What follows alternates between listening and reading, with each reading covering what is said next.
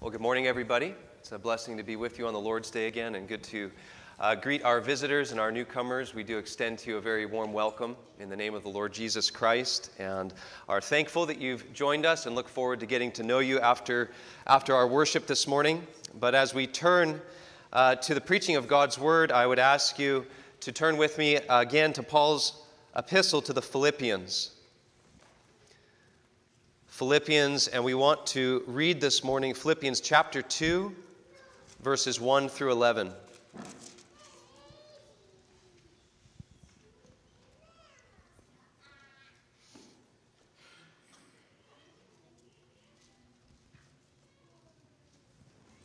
Philippians chapter 2, verses 1 through 11. Let us stand for the reading of God's Word. This is the word of God to his church. Therefore, if there is any consolation in Christ, if any comfort of love, if any fellowship of the Spirit, if any affection and mercy, fulfill my joy by being like-minded, having the same love, being of one accord, of one mind. Let nothing be done through selfish ambition or conceit, but in lowliness of mind, let each esteem others better than himself. Let each of you look out not only for his own interest, but also for the interests of others. Let this mind be in you, which was also in Christ Jesus, who being in the form of God, did not consider it robbery to be equal with God, but made himself of no reputation, taking the form of a bondservant and coming in the likeness of men. And being found in appearance as a man, he humbled himself and became obedient to the point of death, even the death of the cross. Therefore, God also has highly exalted him and given him the name which is above every name, that at the name of Jesus every knee should bow, of those in heaven and of those on earth and of those under the earth, and that every tongue should confess that Jesus Christ is Lord, to the glory of God the Father. Amen. Please be seated. Let us seek the Lord's help one more time in prayer as we come to the preaching of his word. Let us unite our hearts and go to the Lord together.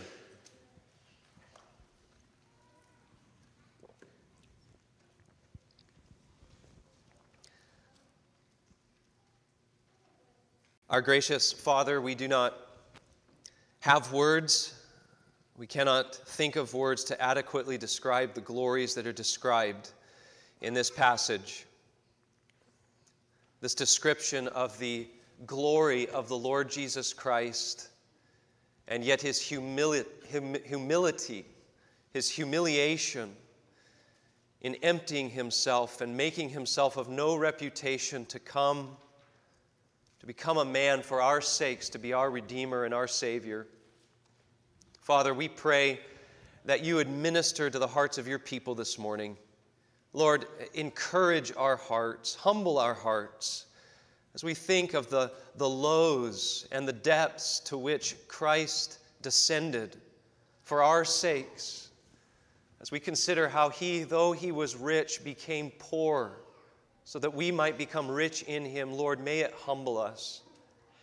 We pray that we would diminish, that we would decrease, that, Lord, we would think of ourselves as unworthy, that we would think of ourselves as those who it is fitting to be servants of one another, rather than demanding to be kings who would be served.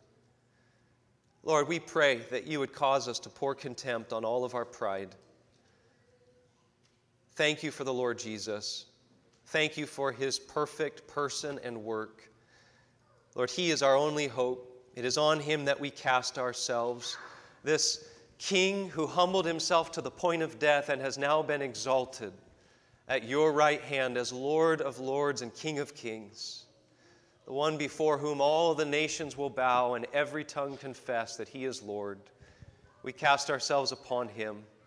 We pray, Lord, that we would glory with delight at the blessing that it is to know Christ now. to know that we will not be those who bow unwillingly in the day of his power, but that you, by your grace, have softened our hearts. You have humbled our hearts over our sins and our helplessness, and you have caused us to cast ourselves, body and soul, in life and in death, upon Christ alone. Father, glorify yourself.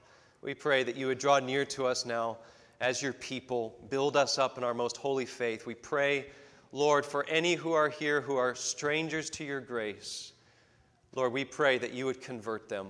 We pray that you would strike them with the striking reality that Christ is Lord now, and that we must bow before it is too late. Lord, be with us, we pray. We ask in Christ's name, amen. I have to admit right out from the start of this that this sermon this morning has changed several times this week. I intended at first to seek to cover this section in the entirety of its Christology, the challenges that have been brought against it, the applications that Paul makes. And pretty soon I realized that's not going to happen, and so I thought I would just cover the Christology of it and deal with some of the applications. And lo and behold, once words start to add up, I realized I'm simply going to this morning cover its Christology and leave the other things for future sermons. And so we'll be parked here in Philippians 2, these first 11 verses, for a little bit. And that's good for us because I wanted to park here anyway, because this is a wonderful passage to stop the car and to open up things like the person and work of Christ and his two natures as mediator and why those things are important.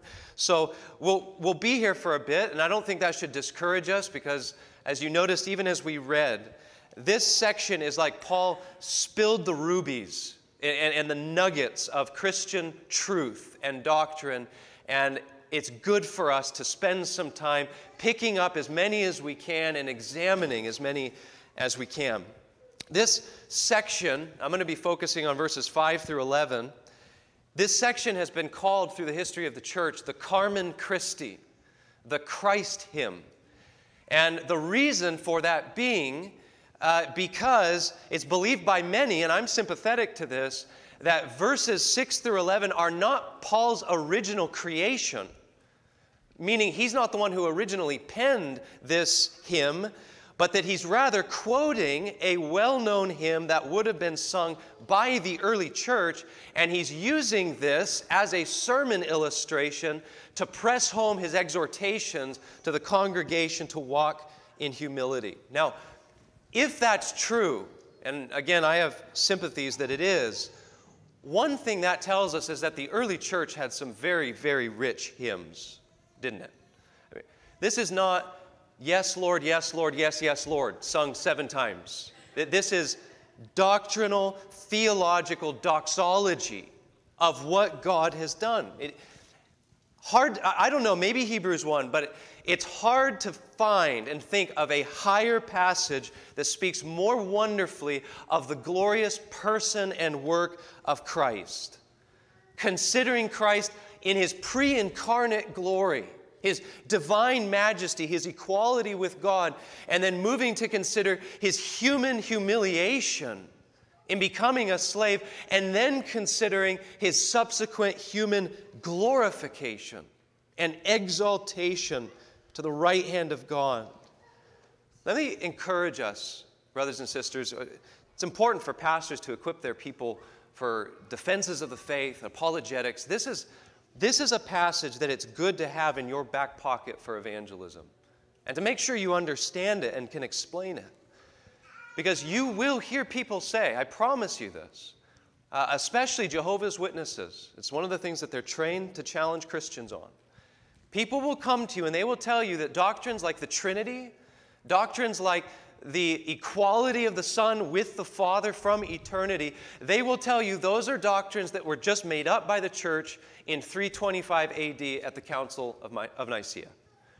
And I hope Philippians 2 shows you that that is simply not true. Because here in the first century, Mere decades after Christ has ascended into heaven, you have the first century church singing of their Savior who is equal with God, who is in the form of God and yet humbled himself in becoming a human to be the Savior of his people. So don't buy it when people tell you that you just believe a bunch of unbiblical, ecclesiastical philosophizing.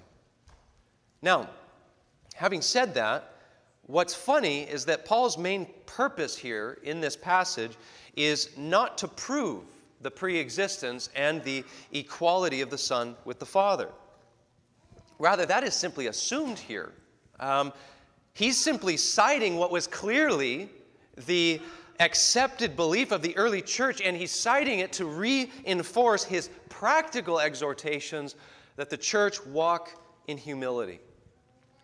Just think about that. Imagine that. How does a pastor press home the appropriateness, the fitness for Christians, those who name the name of Christ, to walk in a spirit of lowliness and humility and deference towards one another? You know, some pastors think that the only way you can get people to do that is by yelling at them and making them feel like, dirt. That's not what Paul does. What does Paul do? He reminds them of the person and work of Christ. It's incredibly high doctrine for an incredibly low, practical, rubber-meets-the-road application. Now, I know I've already told you I'm leaving application for a future sermon, but I do want to just say at the outset here, this passage has profound implications for all of your life, no matter who you are. Children, I told my children that I'd be talking to them for a little bit this morning. So I'm talking to all the children here. Children, how often do mom and dad tell you not to be selfish, but to think of the needs of others rather than insisting on your own way? Any of the little ones ever hear anything like that from their parents? Oh, come on. Come on, be honest. Have you ever struggled as a child to just want your own way? Right? I know you have. I have kids, and I was a kid, and I'm still in some senses a grown-up kid who has the same difficulties. Now, I want you to pay attention. Why should you be humble and be the servant of others? It's because Christ, who is God, came to serve us. Right? Very simple, guys. We'll do some catechism. Is Jesus God, guys? Kids. Is Jesus God? Yes. Is Jesus worthy of worship? Did Jesus deserve to be murdered on a cross for sins that he did not commit? No. But he willingly did it for love, to forgive us for our sins and to set an example for us. And therefore, what an unfitting thing it is, isn't it? When we, sinners, act like we're just kings and queens who deserve to be served, right? That's what Paul is getting at here. Parents, church members, don't think that you're going to get off the hook here. Kids aren't the only ones who struggle with pride and being self-serving. Parents, husbands, wives, church members, do you ever have the slight impulse to think of yourself first? To insist on what I deserve, right? And to think, how dare they not recognize me and not treat me like the gem that I am? Anyone have the slightest impulse to do that and think that way? If you say no to that, you're a liar or you're self-deceived. There's the only two options. It happens every day. If you've been a Christian for any length of time, you know that this is where the battle of the Christian life rages the hottest. That never-ending war of putting to death King Self, prideful Kyle, who thinks way more of himself than he should, the battle to put to death self and to enthrone King Jesus, who, though he was God, came to become a slave to save a wretch like me, and who came to become a slave to save a wretch like you.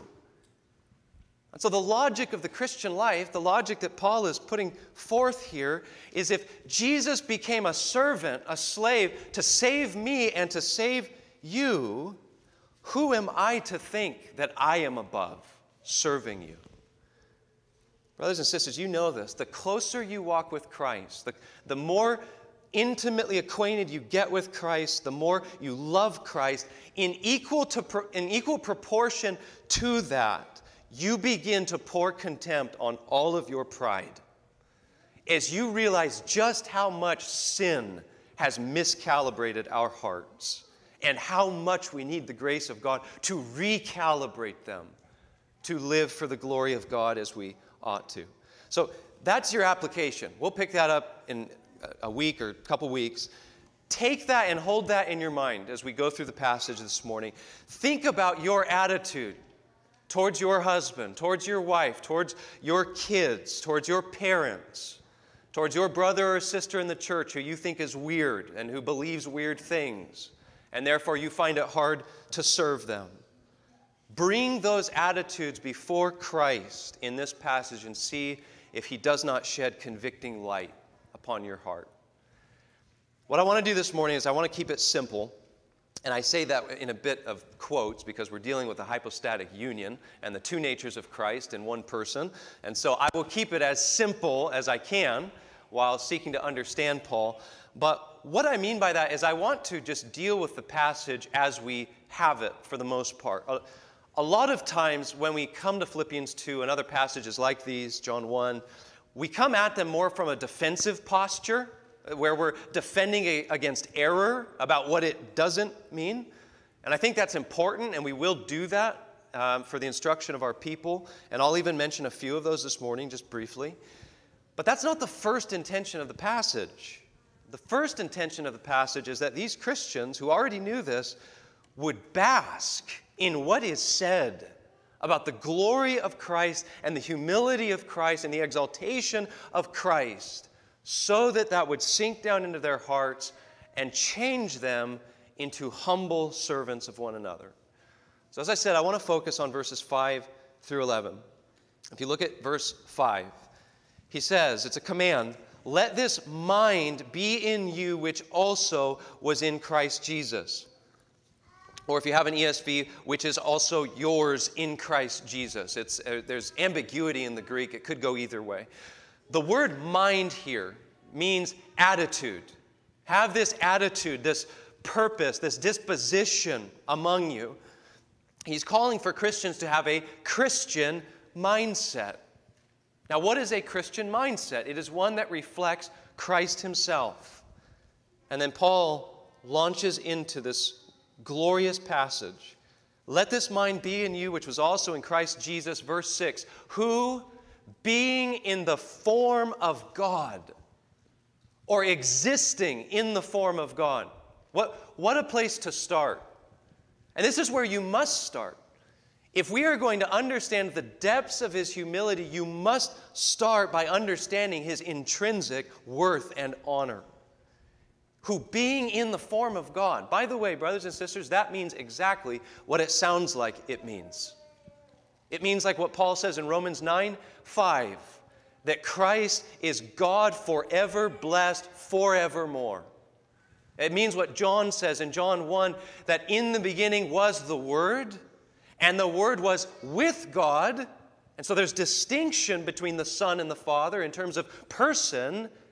But then John says, and the Word was God, sharing and possessing the identical, numerically one divine essence with the Father. Now, some of you might have Jehovah's Witnesses friends, or they come to your door, or you see them in coffee shops.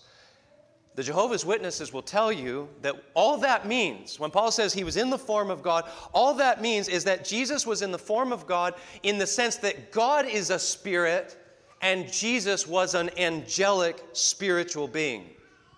I don't know if you know this, some of you do. They believe that Michael the archangel became Jesus and then subsequently went back to being Michael the archangel.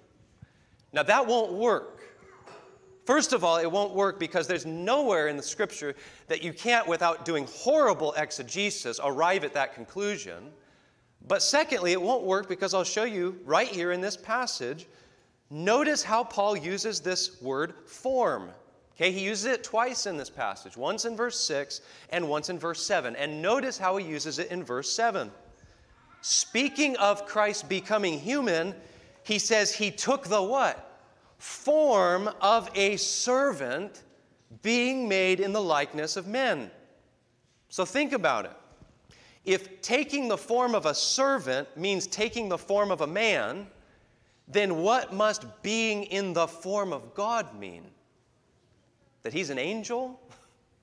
By the way, are angels servants anyway? This wouldn't be humility for one type of servant to simply become another type of servant. That totally destroys Paul's meaning here. Paul's point is this is the one we are speaking of, Christ. This is the one who eternally existed in the category of worthy to be served, entering into a form to be a servant. This is very God of very God, equal with the Father in glory and power and majesty and holiness and sovereignty. This is what Christianity is built upon.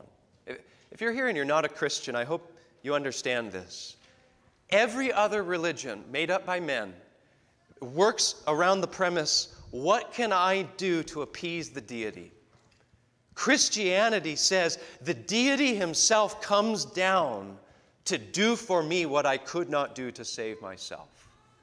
Christianity is founded that this one who died is the same one who prayed in John 17, Father, glorify me with the glory that I had with you before the world began.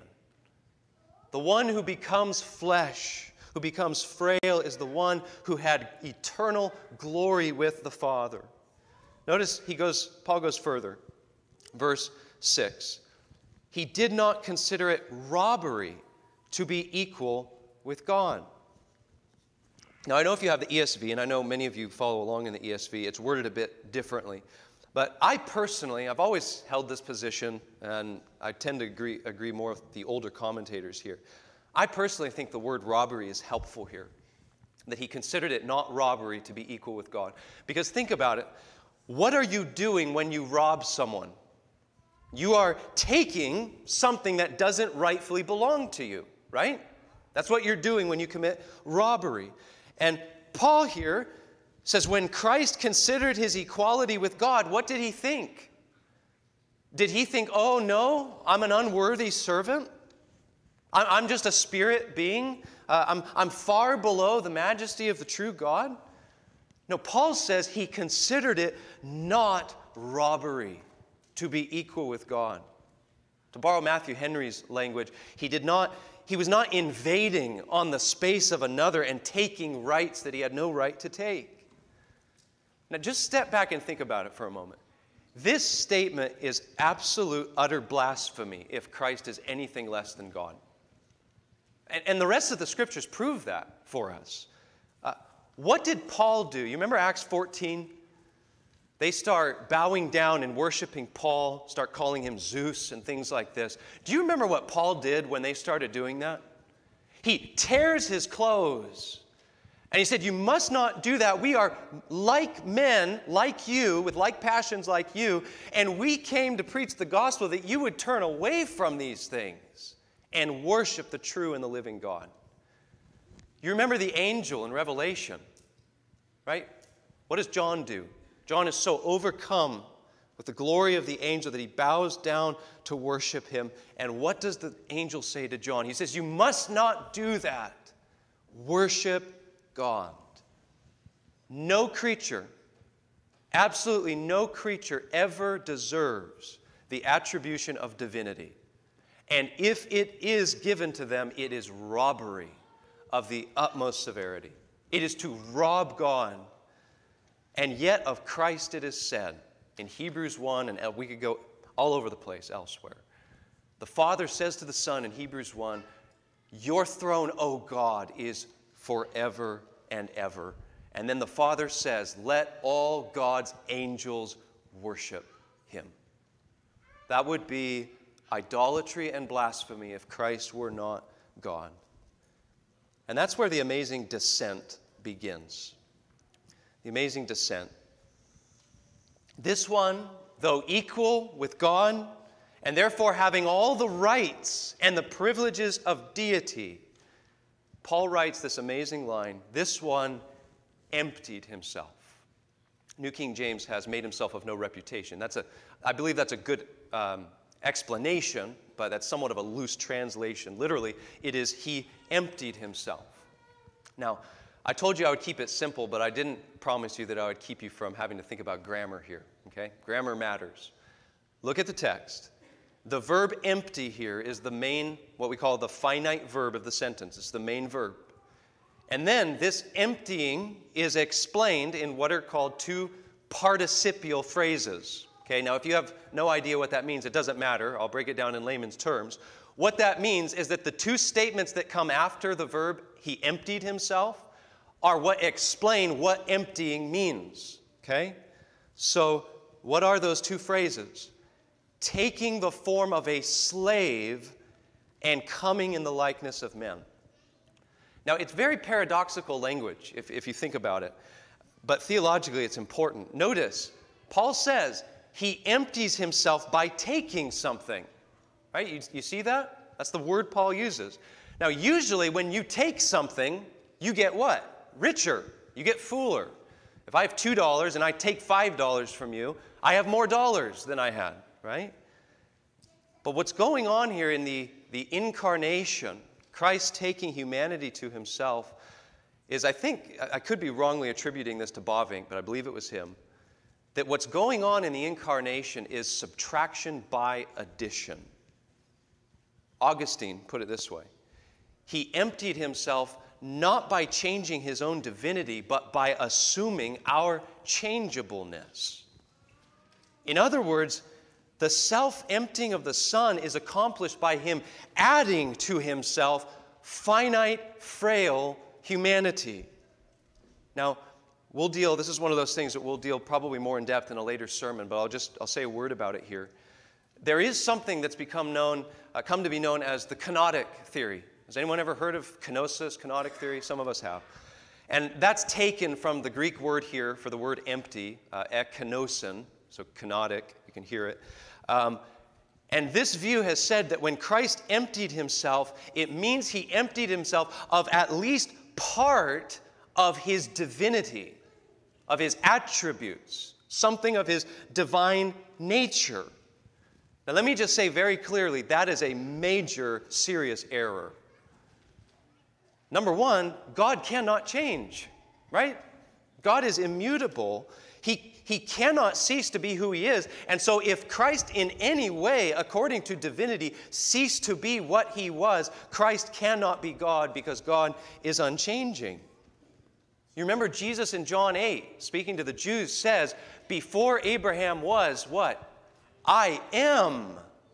Not I was. God is not the one who simply was as if he's becoming or who will be. He simply is the great I am. And so is Jesus in the flesh. And one of the biggest reasons I'll just say this, one of the biggest reasons that becomes important is because if Christ ceased to be divine in any sense or any extent, that would make the atonement a virtual impossibility. Because divine wrath needs a divine sacrifice. Human, yes, but upheld by divinity. And you can read, I'm not going to be able to think of the catechism. Not the canons of the Dort. What's the catechism? Heidelberg, yeah. Read Heidelberg, question 17. Thank you. That's what happens when you go off your notes. Answer 17, the question number 17, deals with that in detail. When Christ empties himself, okay, when Paul speaks of this emptying, there is absolutely no change in the divine essence, okay? Divinity is not morphing into humanity. It's not mixing with humanity and creating some third different thing, some lesser thing. Rather, the Son is assuming, in addition to his divine nature, a complete human nature. And with that nature, he is assuming all the status of a creature. And that is a supreme act of humility. To willingly empty himself of all privileges and rights as he comes to be a slave. That's how it should be translated. It's doulos. It's the word for slave. That's a shocking statement, that God should become a slave. You think of the Roman Empire. What was a slave? It was one who had no rights, no freedoms. It was one who did not live to themselves and for themselves, but lived to serve the needs of others. Now, guys, let's pause for a second. Have we grown too comfortable and too familiar with the shocking truth, as Wesley put it, our God contracted to a span, incomprehensibly made man? Think of the condescension. That's the point here, right? That's what he's driving at. Guys, be humble because Christ, your Savior, was humble. Think of the condescension. That he who flung the stars into existence by his fingers, according to Psalm 8, verse 3. That he who knows all of the stars by name. He who, Hebrews 1:3, I believe it is, upholds the universe by the word of his power. The one who infinitely has always been above and distinct from his creation stoops and enters his creation as one of us. Like us in every respect with the exception of sin. Not only in constitution, body and soul, but in experience. Do you realize what that means? He who never knew hunger, who never knew fatigue, suddenly becomes hungry and tired. He who is the fountain of life and the cause of all things suddenly becomes dependent man. He who is king doesn't come as a king. And though he is Lord of lords, he comes as a servant.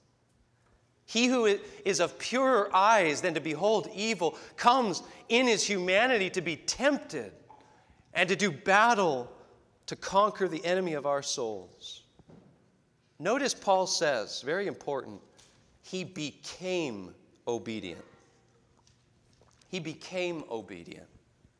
There's another debate, and as I'm preaching this, I'm realizing I told you I wouldn't talk about this too much, and I'm mentioning too many of them. But I'll say it here anyway.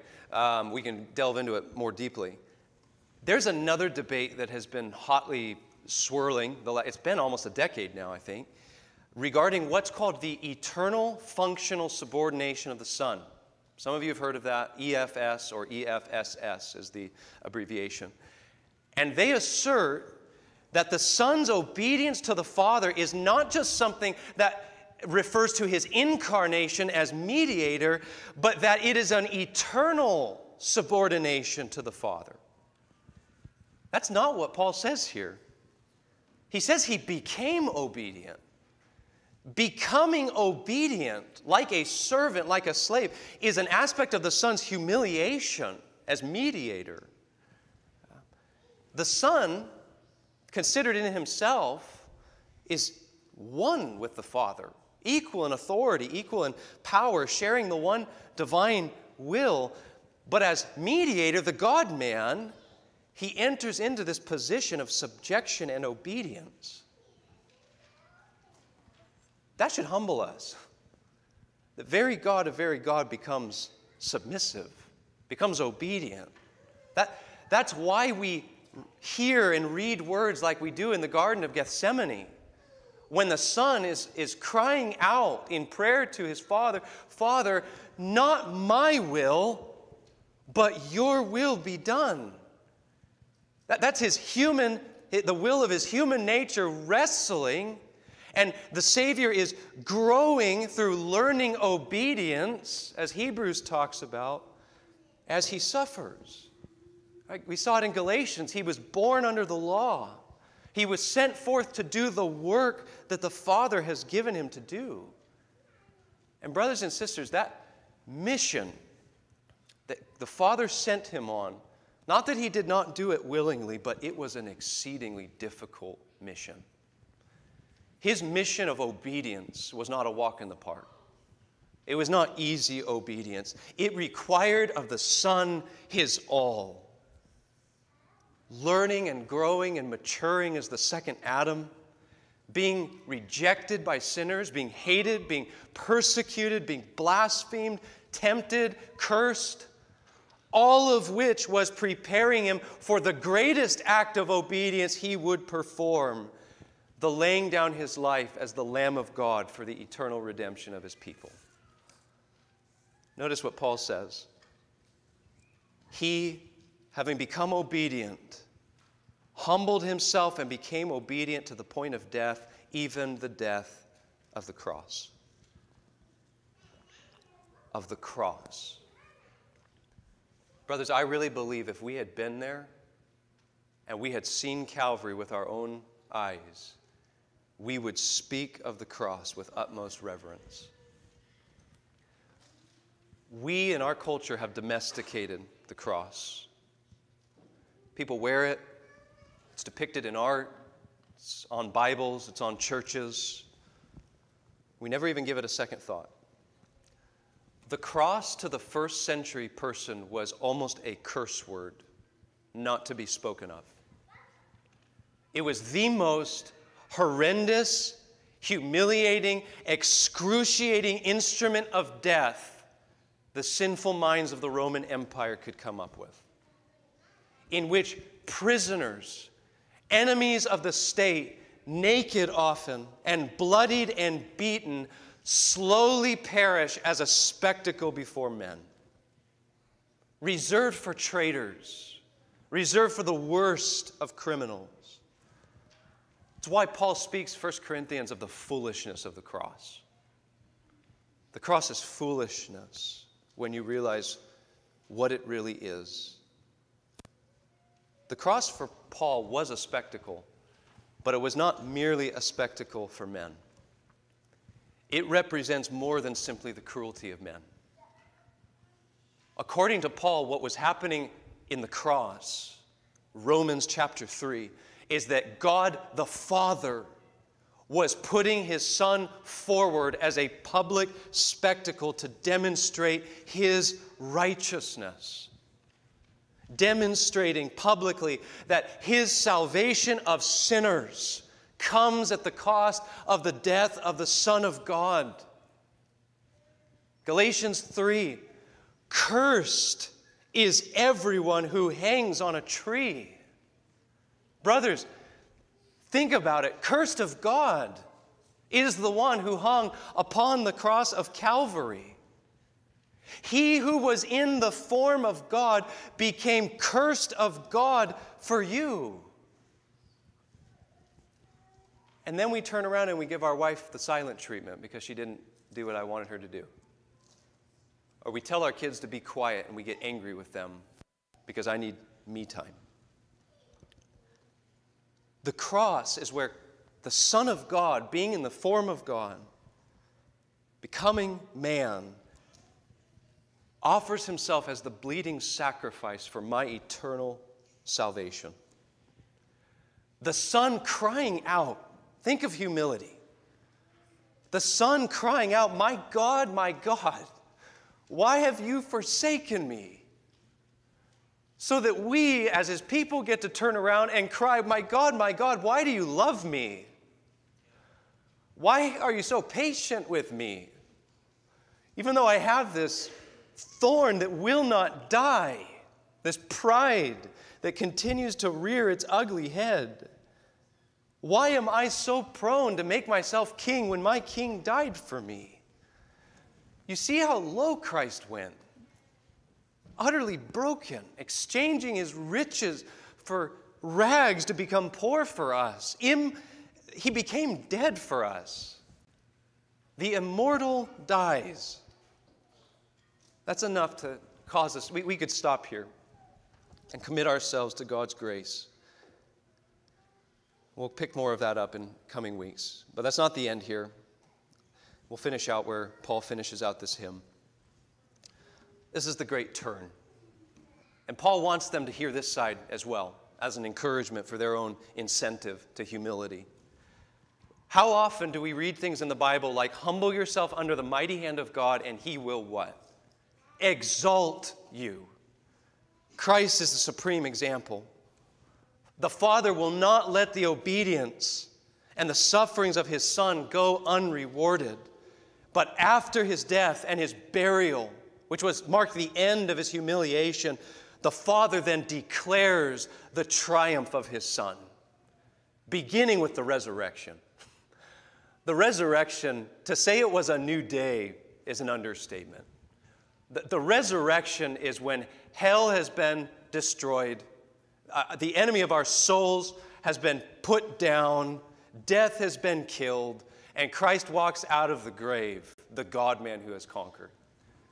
And then it continues in his ascension and his heavenly session. And I think that's what Paul probably has in mind here. Notice what Paul says. Therefore, that's a big therefore. In light of everything he's just said, the Son's humiliation, because of his perfect obedience even unto death, the Father has highly exalted him. Literally, hyper exalted him. Exalted him to the highest place. Now, I, for one, and I know we're supposed to be content with, God's lot for us and where he chooses to place us in redemptive history and things like that. But if there is any such thing as a holy envy, I, for one, wish I could have been one who was already in heaven when this exaltation took place, to see this great day. This exaltation, notice the tense, is something that has already happened. He doesn't say God will exalt him. He says he has exalted him. And as I say, it begins with the resurrection, but it then proceeds to his ascension into heaven and his heavenly session at the right hand of God in heaven. And brothers and sisters, you realize there were saints and angels who were there that day. Abraham was there. David was there. The thief on the cross was there. We sung in one of our hymns this morning that just as the thief saw that fountain in his day, that's why while he was still alive. But you realize he also, 40 days later or something? I'm forgetting my time period.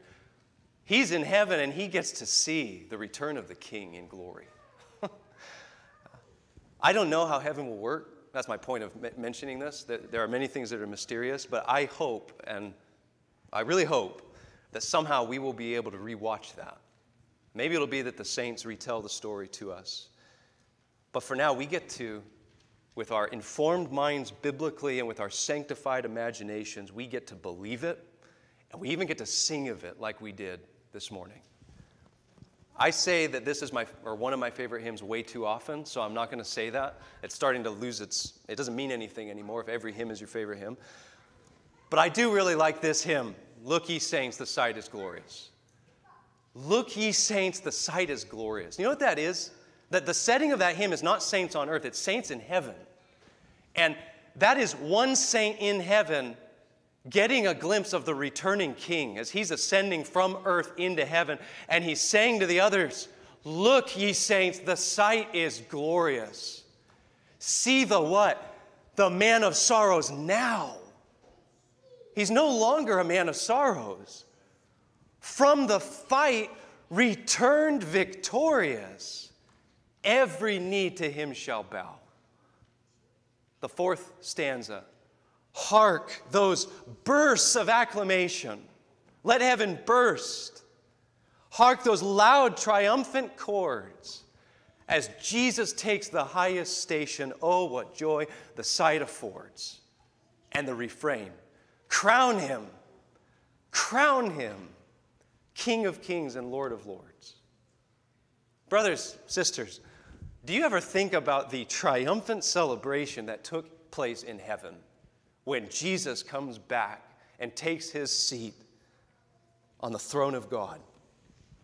As the Father gives to his Son the highest station, and the saints cry out one after another, crown him, and crown him again, as they throw their crowns at his feet. This exaltation of Christ, which properly, in a technical sense, properly refers to the exaltation of his humanity, because his divinity could not be exalted any higher than it already had been. This is the Father's bestowal upon Christ, the mediator, of ultimate power and honor. That's how you summarize these last verses. Power and honor is given to the Son. It is the restoration of all of the rights and privileges that he willingly emptied himself of. And what a joy for the saints to ponder. This is what Paul wants to, and we'll get to this in our application at a later time, but this is what he wants to press upon these Christians, that he who is first will be last, and that he who is last will be first. Right? Guys, the way up is the way down. That he who would be great must be the servant of all. First of all, notice the honor that is bestowed on him when he's given the name that is above every name. Now that doesn't mean, I assume we know this, that doesn't mean that all of a sudden the Father gave him a totally different name by which he's being addressed as. Like now his name's Jeff. That's not the point here. Being given the name above every name, what that means is that the name, I believe, is Lord. And what is happening here is that while it's true he has been recognized as Lord before in his humiliation by his saints, what is happening in his exaltation is that what was concealed, what was cloaked in his humiliation, as this man from Nazareth walked the earth in obscurity, as Isaiah says, having no beauty that we should look on him, suddenly this one is declared openly and publicly in heaven by the Father to be the Lord, before whom all the nations will bow. It's a declaration of honor and place and authority. As Sproul said, when we hear the name Jesus, our impulse immediately should be to bow down and ascribe all glory to him as Lord, redounding to the glory of the Father. And just as that is a joy to the believer, it's also an incentive to the unbeliever to be made right with God. I want to close this morning by speaking to the unbeliever. There are some of you probably this morning who do not reverence the name of the Lord Jesus Christ. In your hearts and in your life, you do not bow down. You take the name of the Lord Jesus Christ upon your lips as a curse word, and you speak in vanity about the King of Kings and Lord of Lords.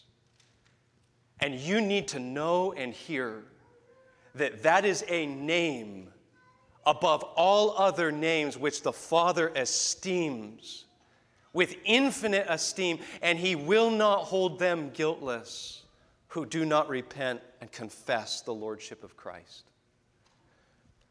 To regard the Son of God as anything less than Lord of Lords and King of Kings, anything less than divine Savior, the God-man, is, according to Psalm 2, to set yourself in opposition against the Lord and against his anointed. And the Father is infuriated with all who would mock his Son.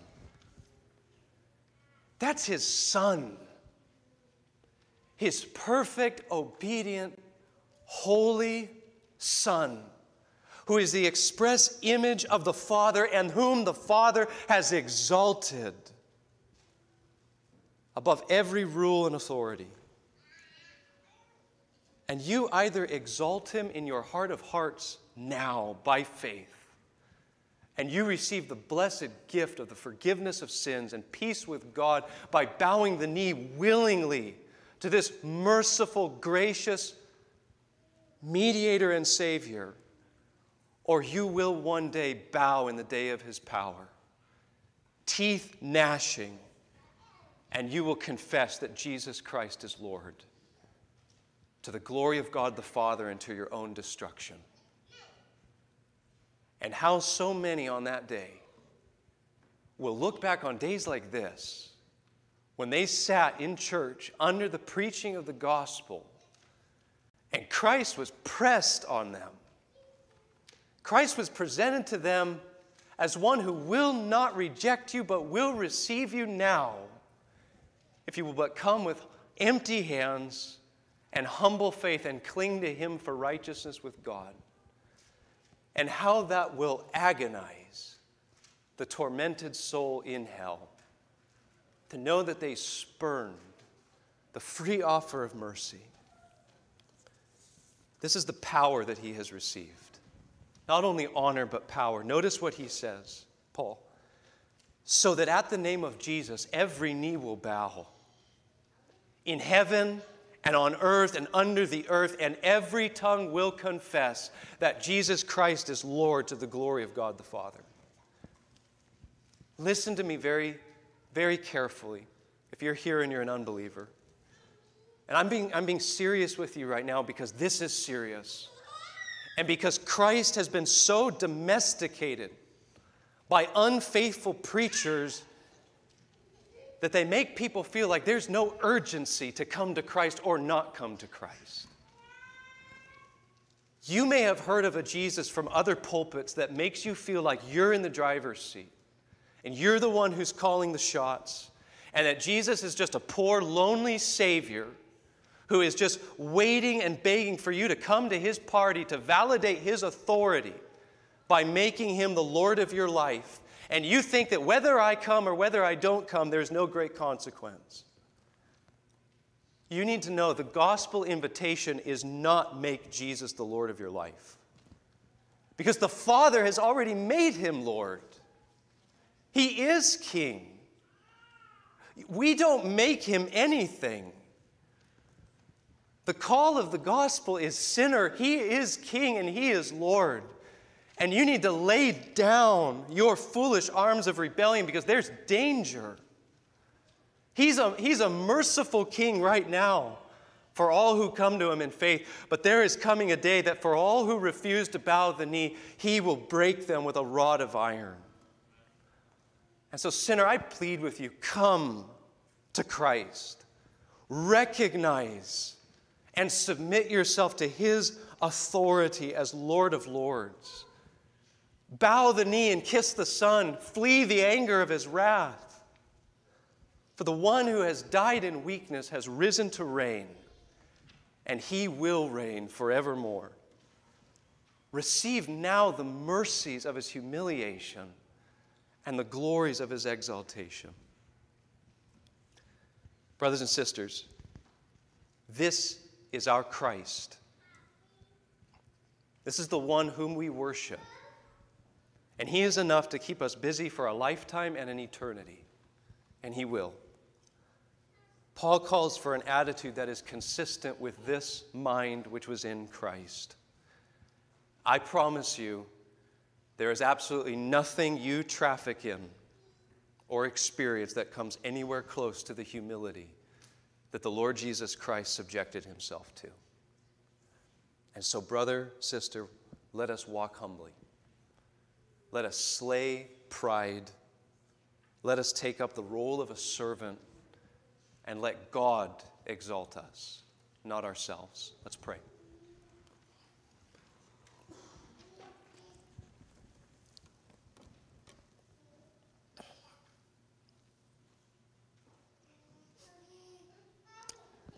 Father, we pray that you'd give us humble hearts. Lord, cause us not to just mimic words and say phrases that we think we ought to say, but help us to feel in our hearts how unworthy we are of Christ's condescension.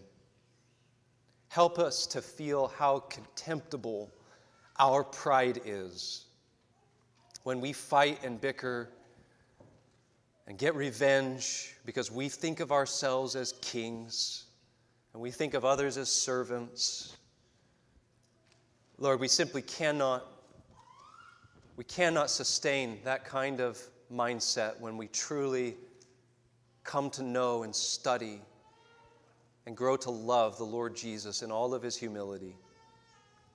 Lord, we confess it is a contradiction in our lives, one in which we are thankful for your forgiveness, and one for which we pray for your grace to continue to cut away the remaining seeds of pride that so often rise up in our hearts and in our words, the way we relate to others, the way we take vengeance into our own hands, the way we ignore others. Father, help us to grow in this mind which was in Christ. Help us to consider ourselves the least of all the saints. Lord, that we would consider ourselves as wholly unworthy of such a gospel, and yet you have given Christ, and your Spirit has given us faith in him. Help us, Lord, to imitate him by your grace. We pray, Father, that you would be with us, draw near to us as we come to the table. Help us to ponder the humility and the exaltation of our Lord, the glories of our Lord, the sufficiency. He has taken the highest station. He is presently King. He is presently Lord. He will protect his people. He will see us to glory. He intercedes for us. Father, encourage our hearts. Replace doubt with faith. Lord, cause us to be steadfast in an assurance of your eternal love to us in giving your Son to die for us, and Christ's eternal love in giving himself for us. Father, draw near to us, we pray. We ask these things in Christ's name. Amen.